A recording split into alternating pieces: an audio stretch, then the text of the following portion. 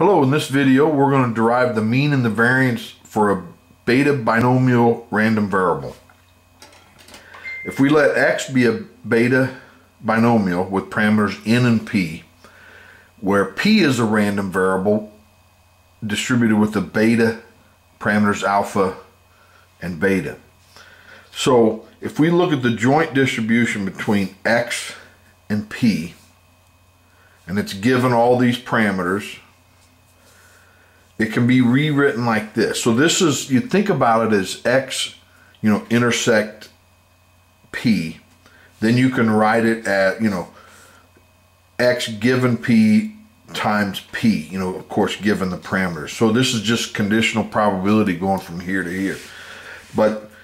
And then if we want x by itself, we have to integrate out the random variable p, and it goes from a 0 to 1. So f of x, which is what we're trying to get a hold of here, the beta binomial random variable.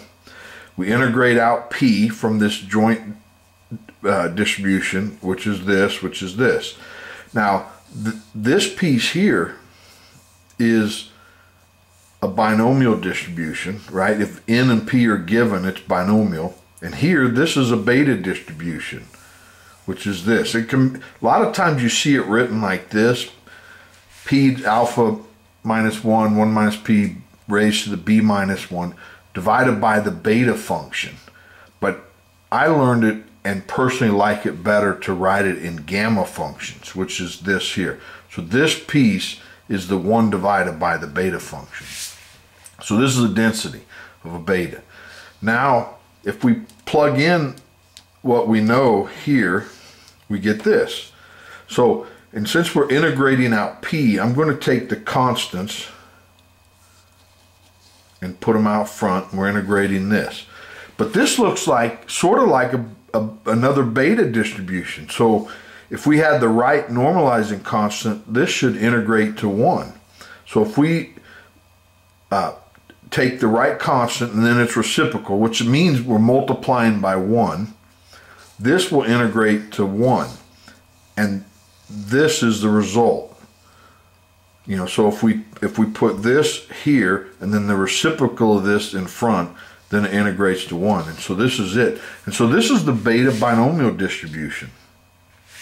Now, is this a PDF? Let's first ask that fact. So is it a PDF? So it needs to sum to 1.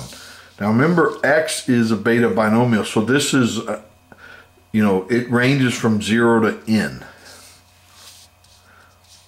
So we go from 0 to n of this random variable. But now let's stick in what we know here, which is this distribution here. So instead of writing it like this, we went up a step, essentially here. So we put it in. Now we take the summation inside, right? There's nothing infinite here, so it just goes in. But this piece right here is summing a binomial, probably mass function. So it sums to 1. So the 1, it goes away, and then we're integrating a beta distribution over its support, 0 to 1. And so it's 1. So it is a PDF. Now let's look at the mean. So the mean is the expected value of x.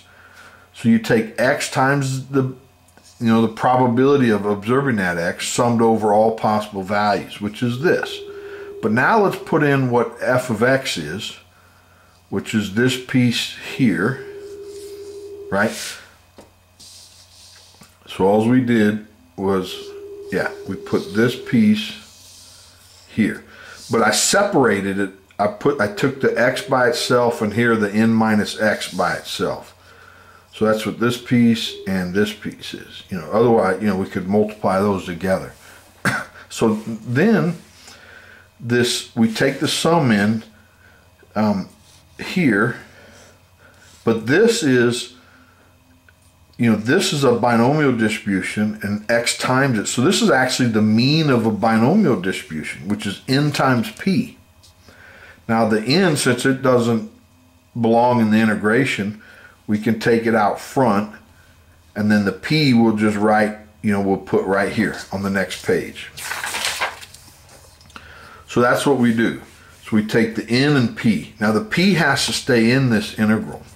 But this is a beta distribution. So it's p times the probability of observing that p integrated over all possible values. That's the mean of a beta distribution.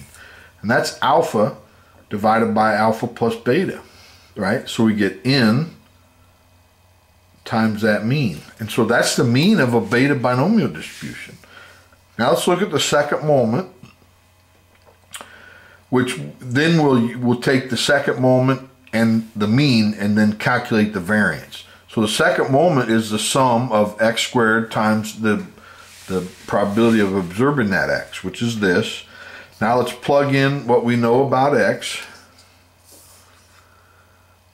And then we take the sum in. So I skipped a step right here, but we plugged in what f of x is, and then we take the sum inside the integral sign, which is this. So we have the sum of the x squareds times this binomial distribution. Well, that's the second moment of a binomial distribution. And I have a video called The Mean and the Variance of a Binomial Distribution if you want the details of calculating that second moment. And the second moment is this. Right? Everything else comes down. The integral sign, the constant, and then the dp. So now we're going to multiply this times this piece and this times that, right? And that plus will be right here. And since, you know, this times that is kind of long, it's here. So we have the n, which is here. We have this piece, which is here. Now this piece and this piece is 1, right? This cancels, that cancels. So we're multiplying by 1, and you'll see why in a second. And then we take that p into one of these, which is here, and this 1 minus p into this. But this is a beta distribution, so it integrates to 1, so that goes away. Now we take this times that, so we get the n squared, this out front, and then we multiply it by 1, which is this piece here. P squared goes in here, and there's no 1 minus p, so that just comes down. But this is a beta distribution, integrates to 1, we're just left over with this. Now, things cancel here. So we're left with this piece, but since this here, well, let's do this one. So this is gamma of alpha plus 1. That's equal to alpha times gamma of alpha. Then those gammas cancel, and we're left with just that alpha right there. Same way here. This gamma of beta plus 1 is beta times gamma of beta. Well, the gamma of betas cancel, and we're just left with the beta. Here, this reduces to alpha plus beta plus 1 times alpha plus beta. Now, here, and then for this piece, you know, the n squared comes down, and then we get a similar reduction to this. Then we have like denominators, so the numerators can just add, and we get this. So this is the second moment. Now the variance is, you know, the expected value of x squared minus the mean quantity squared. So we take the second moment, bring it here, and this is the mean squared. So then we get a common denominator, which is what this is. So we have to take this piece times the alpha plus beta, and then this piece times this alpha plus beta plus 1. And then the numerator reduces to this.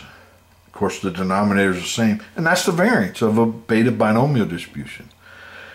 Well, that's all I have for this video. Hopefully you enjoyed that. I sure did. Please like the video and subscribe so you don't miss the next one. Thanks. Bye.